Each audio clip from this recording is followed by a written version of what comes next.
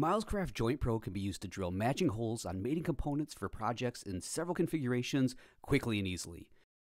The JointPro is designed to drill holes for dowel pins size 1/4 inch, 5/16 inch, or 3/8 inch in diameter. To determine which size dowel pin you should use for your project, choose the dowel size based on the thickness of your boards. Boards 1/2 to 5/8 inch use 1/4 inch dowels. Boards 5/8 to 3/4 inch use 5/16 inch dowels, and boards 3/4 to 1 1/2 inch in thickness use 3/8 inch dowels. The JointPro arrives from the factory preset to drill 3/8 inch diameter dowel holes. To drill 1/4 inch or 5/16 inch diameter dowel holes, remove the M5 panhead screws, then reposition the interchangeable bushing blocks so your desired hole diameter is closest to the upright.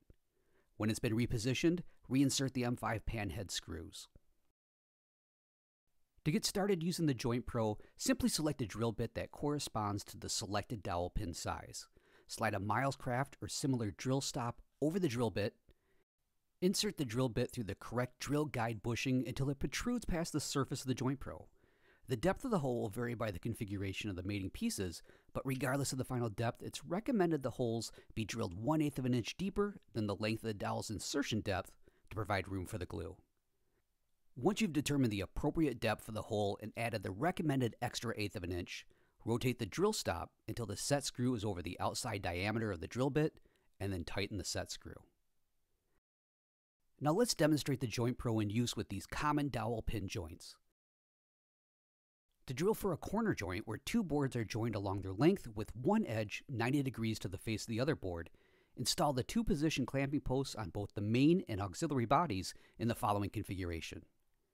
Lay board number 1 flat on the work surface with the surface to be joined flush to the edge facing you. Place the main body and auxiliary body on board number 1 as seen here. Then tighten the fixed position clamp on both the main and auxiliary bodies to secure the board to the work surface. Next, place board number 2 on the jig at a 90-degree angle to the first board. Take a moment to double check the boards align accurately with each other before drilling the mating holes. If board number 2 is properly aligned, clamp both the auxiliary and main body clamps to secure it in position. Starting with the power off to your drill, insert the drill bit into the appropriate drill guide bushing, turn on the drill, and drill a hole to its proper depth. For this particular setup, the depth of the hole for board number 2 isn't as deep as that needed for board number 1.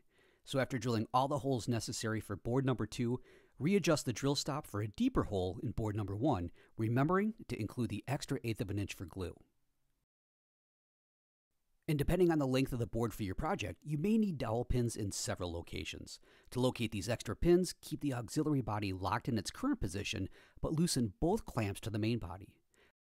Then slide it into position for the next set of holes and retighten both clamps.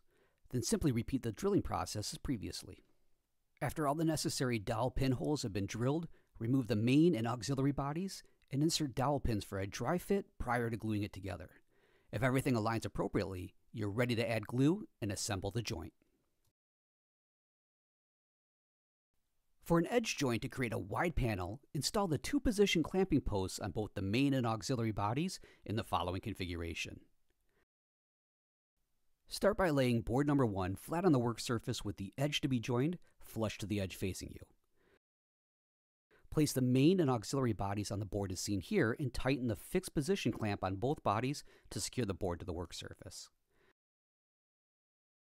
Next, place board number 2 on the jig in the same orientation as board number 1, but take a moment to use a square to ensure both boards are aligned with each other and fully seated into the clamps. If both boards are properly aligned, tighten the clamps on both the main and auxiliary bodies to secure board number 2. With the power off to your drill, insert the drill bit into the appropriate drill guide bushing, turn on the drill, and drill a hole to its proper depth. Depending on the length of the board for your project, you may need dowel pins in several locations. To locate these extra pins, keep the auxiliary body locked in its current position, but loosen both clamps on the main body. Then slide it into position for the next set of holes and retighten both clamps, and then repeat the drilling process as previously. After all the necessary dowel pin holes have been drilled, remove the main and auxiliary bodies and insert dowel pins for a dry fit prior to gluing it together. If everything aligns appropriately, you're ready to add glue and assemble the joint. For a project where you need a mating component, such as a fixed shelf, in from the edge at a given distance, you'll want to create a surface joint.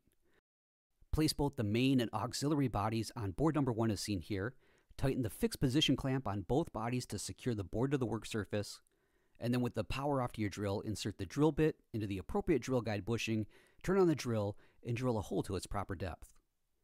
Depending on the length of the board for your project, you may need dowel pins in several locations.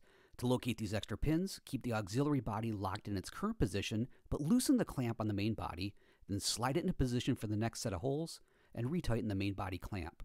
Then repeat the drilling process as previously. To drill the corresponding holes in the face of board number 2, start by measuring in from the edge, and then draw a center line for the dowel hole locations. Unclamp board number 1 and insert dowel pins into the holes and position both boards as seen here. Board number 2 is flat on the work surface with the surface being joined facing up, and board number 1 is placed on top of board number 2 with the installed pins pointing toward the center line you just drew. Depending on the size of the dowel pin you're using, you may need to relocate the correct bushing block so it's closest to the dowel alignment slot. Then line up the bushing block center line marker with the center line you marked on the surface of board number 2. Then advance board number 1 towards the jig until the installed dowel pin is in the corresponding size dowel alignment slot and the jig is resting firmly on the face of the board with its alignment mark aligned to the center line. Lightly clamp this end of both boards to the work surface and then repeat the process at the opposite end, checking and rechecking the alignment of both boards until they're accurately aligned and the mating surfaces being joined are paralleled with each other. Then securely clamp the boards in position at both ends. For this particular setup, the depth of the hole for board number 2 isn't as deep as that needed for board number 1. So after drilling all the holes necessary for board number 1, readjust the drill stop for a shallower hole in board number 2, remembering to include the extra 1/8 of an inch for glue. Start by firmly holding the JointPro in position, aligning the dowel pin into the appropriate dowel alignment slot, and then with the power off to your drill, insert the drill bit into the appropriate drill guide bushing, turn on the drill, and drill a hole to its proper depth. Then slide it into position for the next set of holes and repeat the drilling process as previously. After all the necessary dowel pin holes have been drilled, insert dowel pins for a dry fit prior to gluing it together, and if everything aligns appropriately, you're ready to add glue and assemble the joint.